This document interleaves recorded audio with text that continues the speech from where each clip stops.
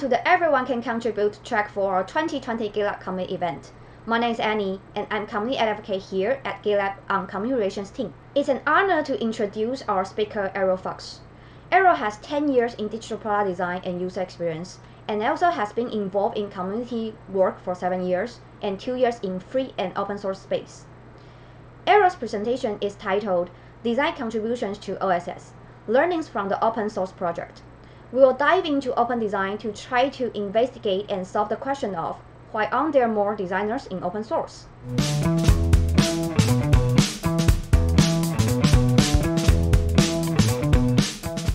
Hello, and welcome to this talk delving into open source design contributions, focusing on our workshops project called Open Design. So my name is Eriol Fox. My pronouns are they, them, theirs, and I worked as a lead designer at Ushahidi, and I worked on a project called the Open Design Project, which was looking at open source design contributions. I've been in the design industry now for around about 10 years in different places, the humanitarian sector for around about 7, both voluntary and working. And I've actually only really been in the open source space for the last 2 or so years. So I'm quite new to open source, really.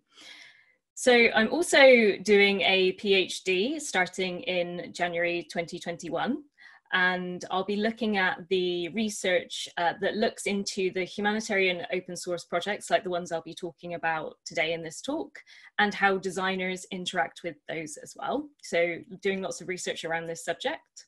And I now work as the lead designer at the Open Food Network, which is an open source tool for producers and farmers and people that make food to sell their produce through an open source e-commerce tool.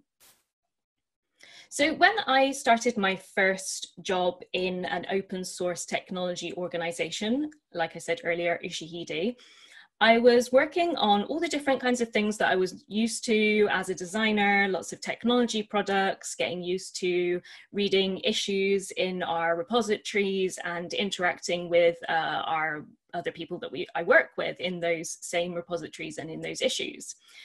But as I grew to know more about what the open source ecosystem and community was, I was seeing something happen in the issues that the developers were working on, where they would talk to members of the community. And this was not my first time that I heard about open source software. I'd heard about it a little bit before in some other roles when other developers that I worked with started talking about how they engaged with open source, and I was curious and asked them. But really, this was my first time working on a technology product where I came face to face with community members and people working voluntarily on the same things that I was working on as a paid member of staff. And one of the big questions I had was that we had all of our design issues as well as our development issues and technology issues in the open source repo. But I had this question, which was, why aren't there many design contributions to our open source software at the time? So I was getting quite, envious of the developers having this connection to the community and having community members engaging with what they were working on. And I just didn't see it as prevalent within the design side of our tool. And I had conversations with the other designer that I was working with at the time around whether he had also seen this happen in other organizations that he'd worked in. And he had noticed as well, there's just not as many contributions to open source software in the design side of things as there is in the coding and development side of things. So as designers typically are, we got quite curious about why this is and whether we could change this, and started to investigate this question. And one of the things that we decided to create as a prototype, as a test, was a project called Open Design, to really delve into this question about why designers aren't necessarily contributing as much as developers in open source. So we had a few different conversations with organizations like the Mozilla Open Design organization to see what they had done previously, and started to talk to different people, different open source organizations, about how they did any open source design work, and still really found no clear, large, sustained projects that were dealing with open source design contributions at the time.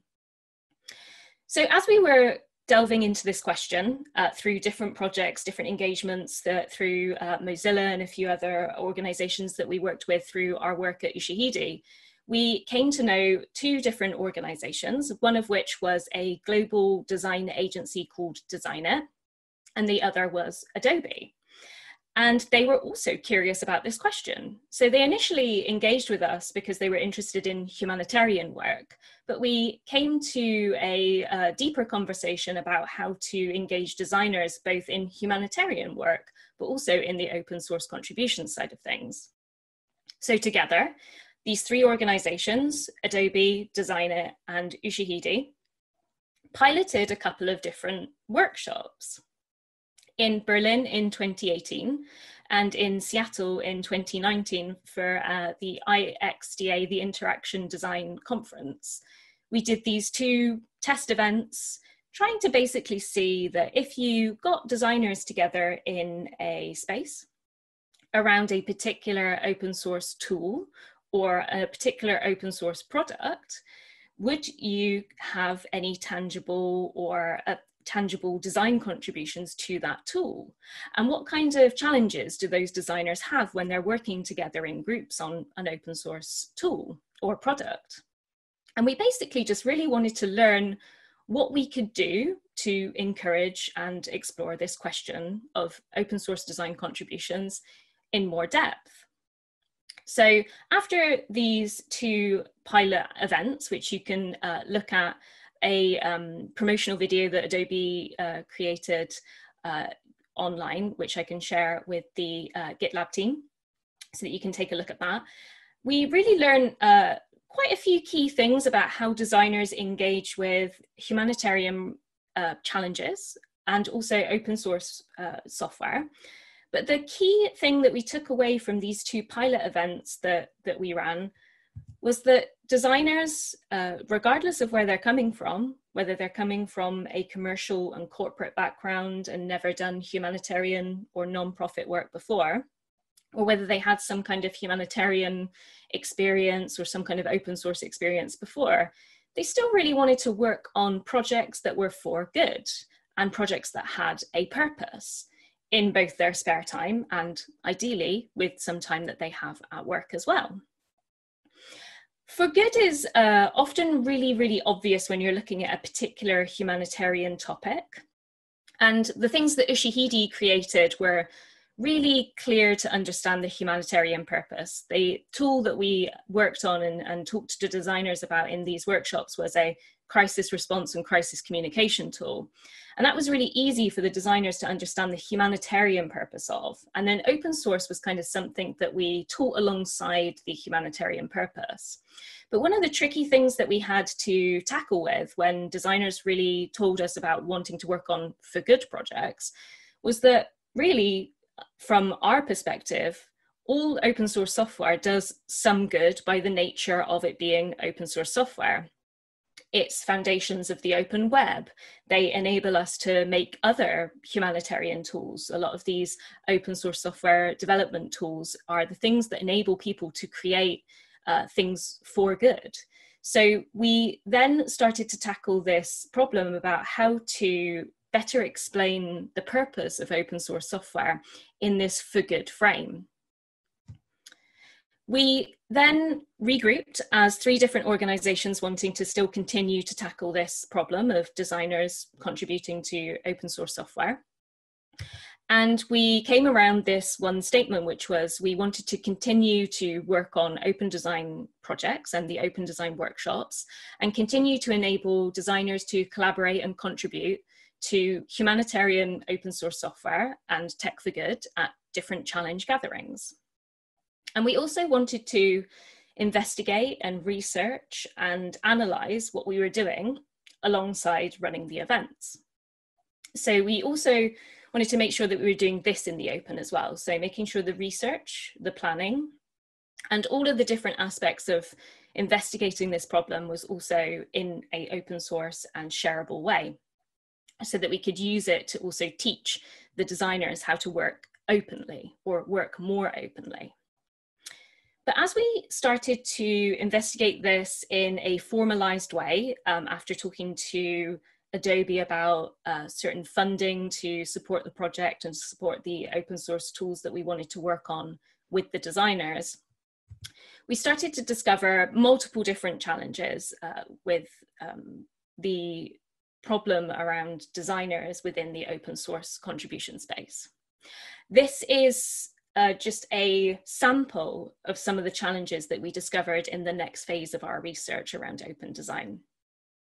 There's actually really not enough time ever to talk about all the different nuances of the challenges around open source design contributions, but let's take a look at just some of them.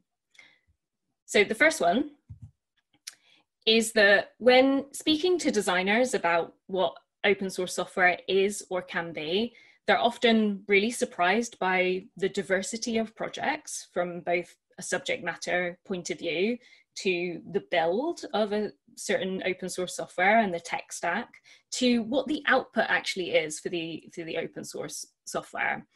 And the idea of open source software being hugely varied was really, really confusing for a lot of designers, because as this statement says, they really don't have much of a clue about what open source software is or can be.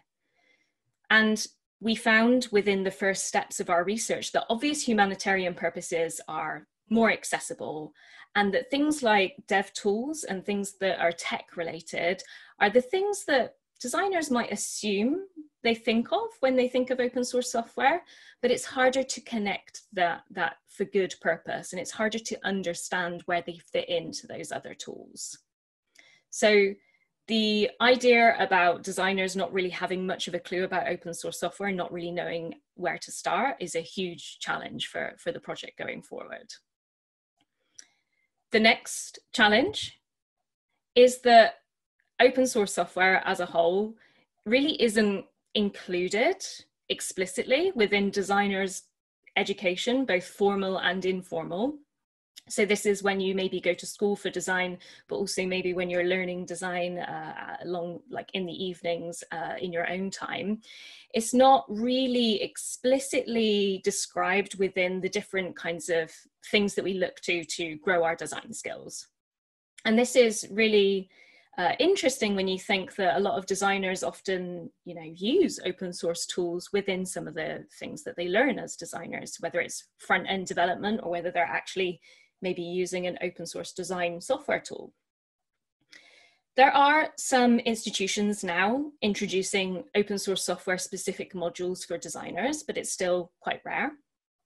And a connected issue to the fact that open source software isn't really explicitly educated within design spaces is that even if it was, and it became a norm now for students and designers coming up in the industry, if we aren't doing that education piece from another aspect, like in workplaces where people have been maybe in the design industry for many, many years, when they're looking to hire new designers, new graduates, if they're not as educated on open source software from a design perspective as well, they're going to find it really confusing, really difficult to look at these new portfolios from designers and see lots of design contributions to open source. And if they don't value that as interviewers and as workplaces looking to hire designers because they haven't had the opportunity to learn about it, then the designers using it and learning about it as they grow in their skills, the students and the early career designers,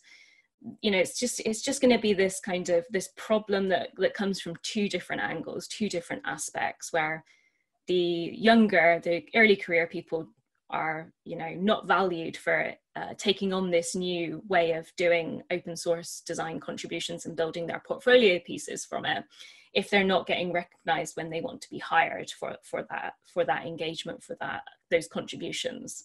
So it's a really tricky challenge, the education piece. The next challenge is that if designers know about open source software, and some of them do, some of them maybe have come from a coding background, or maybe they've, like me, heard developers talking about it in their roles and been curious and asked questions, they really, really struggle when it comes to actually engaging with and finding those projects. And I have to say that one of the biggest barriers, one of the biggest challenges is using interfaces like GitHub and GitLab to really explore and learn about these projects. They're seen as places really for people that can code and people that use terms like pull request and merges and know how to use the terminal. So when I speak with designers about contributing to open source software and contributing to projects for good, and then go on to speak about accessing them through these places like GitHub and GitLab, they really do get this look of horror and assume that it requires this proficiency in coding terminology and coding language. And really, this is a challenge about changing how these spaces, these places where we access open source software are viewed, who they're viewed for, that they explicitly include many other functions as well as coding functions and developer functions. It really does take some time to help a designer to onboard onto these spaces, and being patient and helping with that really goes a long way. As well as new features like the design management feature in GitLab, and lots of work being put into these interfaces and these places to be more welcoming for these other functions like design. So the next problem, the next challenge is that when you talk about design to open source software projects and maintainers and contributors that look after these open source softwares, they often hear, when they hear the term design, they'll hear something like logos or graphics and icons.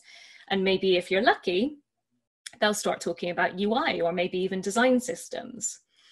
And this is really tricky, because while those things are really valuable contributions from designers, and they're really needed and they're really valued things from an open source software maintainer and contributor and project point of view, they really leave out a huge part of the design contributions that could be offered.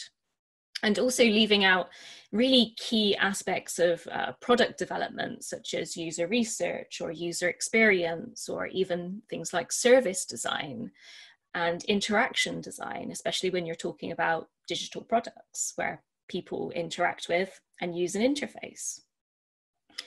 One of the tricky things about this problem specifically is to do with terminology and jargon.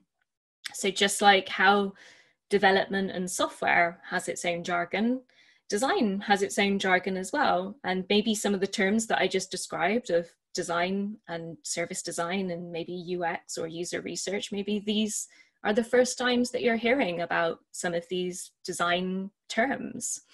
And that's really, I think, about how we as different functions across a product software cycle, regardless of whether it's commercial, proprietary, or open source, how we help each other understand the jargon that we use within our roles and how we include people in what we mean when we talk about what we do and what we can contribute.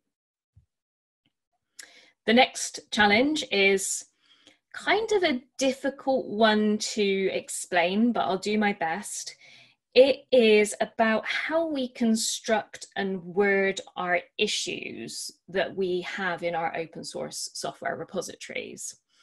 So this could be quite a controversial challenge, because what it really means is that we have a lot of issues in open source repositories that I see that are very focused on a technical problem. So they might be describing something like a bug or maybe a new feature for an open source software. And what we assume when we write those a lot of the time is that they're purely a technical coding problem. So we write them in a way that, oh, we need a coding solution, a fix for this bug that is to do with writing some code. And the problem here is that when you restrict an issue to just a problem around code, it means that somebody else from a different function couldn't step in, understand what that issue is trying to solve, and come at it from a different kind of perspective. So this is especially important in things that could be broadened from just a coding problem. So if we're talking about new features or even bugs that might have a slightly different solution than just fixing it in a certain way, it could have a different kind of problem to solve. But this is about taking how we write issues and how we think that we should be writing issues just for one audience that maybe knows how to code in X language and needs to fix this, and how we can possibly take it wider and explain and write issues in a way that could invite other kinds of contributions to that issue. So it's about not being restricted by what you think this issue is trying to solve and opening it up more. On the flip side of that challenge is a similar challenge, which is about how designers engage with certain ways of working on a problem. So as well as things being restrictive, being tricky for designers to engage with, when you've got something that's really open, too open, you might say, what can happen, and we saw this in our workshops, our early workshops, is that designers can really lose focus and lose relevancy. And they actually then create things, design solutions, which don't take into account the restrictions of your technology. And this can get really close to something we call design fiction. So they might create something which is nowhere near implementable because the issue or the epic or what you've asked the designers to engage with is so broad and so open that they kind of go really, really wild with this kinds of solutions that they come up with. Another problem is about version control. Version control doesn't really exist in our software as designers at the moment, or in our language and processes and how we communicate to each other. If we want to do version control as designers, often we have to have a conversation. We're not quite used to having conversations about what we're working on, whether it conflicts. And until we really have software and tools that help us do this, this is going to be a challenge for designers around learning how to communicate version control in using our voices and using communication methods. So version control, very much a new concept for designers. So after learning about these challenges and a lot of other ones, we reworked the open design workshops from the initial ones. We included 5 key activities in these workshops that we think are accessible ways to start doing design contributions to open source software. These are empathy mapping, defining the problems, ideation, storyboarding, and prototyping, and sketching and prototyping. These are really great things to include in your open source repositories for designers to work on if you're curious about what will get contributed. But they're also great ways for the designers to really explore your software as well and to learn more about your open source software from a design perspective. We then did 2 more workshops in 2 different locations, one in India and one in Taiwan. We focused on one of Ushihide's open source softwares, and we focused on a crisis as a problem to solve. And we learned many, many things, but 2 key things I'll talk about in my last few moments of this talk. One is about inviting users or experts, or what we then called witnesses, into the process of how your designers contribute to your open source software, especially in a workshop context. What the designers will do with these witnesses is they will use them to validate what they're designing, and they will ask them questions about how they use the software that they are designing for. So these people, these witnesses, are absolutely key to the process of including designers in open source software. The second is about translating the design, issues that are maybe written in a technical way to more of a design challenge language. You can see an example by following the link. And it's just about explaining what you need to solve in a more user-focused and design-friendly way. The last thing that I want to put across to the folks listening is that designers are very much the same as coders in that they really felt great when they offered a tangible design contribution at the end of the workshops, or at the end of their, or within their process of contributing. So adding in prototypes, clickable prototypes that are created in the design software of the designers designer's choice is a great way of encouraging that kind of real, tangible, real clickable contribution by designers to your open source software. And the aims of open design as a project going forward into the next phases are about helping to increase and sustain contributions to open source tools, not just using Ushihide's tools that we worked on in the initial pilot and in the phase 1 of these next rounds of workshops, but opening up to other different more open source tools. To support the community going forward, to make sure that they have support networks to ask questions and learn different skills around open source software from.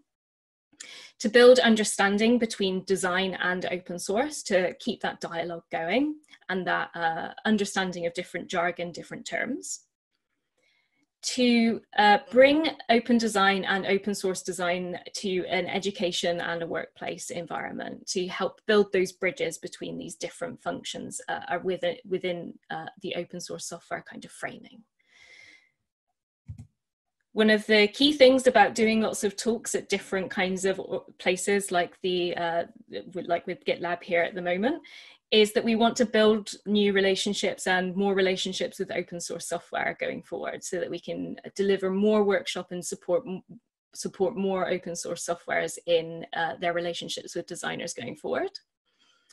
And if you would like to take a look at the methodology and take a look at the frameworks and all the different resources that we created in the open design phase 1 and ongoing as we create more resources and learn more things about open source design, you can find it if you follow the link on the screen at the moment on the slides. And the last thing is that I would love to see folks engaging in the community forums at the opensourcedesign.net website and on the forums that we host there. There are lots of designers currently on the forums having conversations about design and open source, and we would love to have more people having the same conversations and having different conversations with us. So with that, I would like to say thank you very much for listening to the very quick version of the open design workshops and open source design contributions. Thank you very much.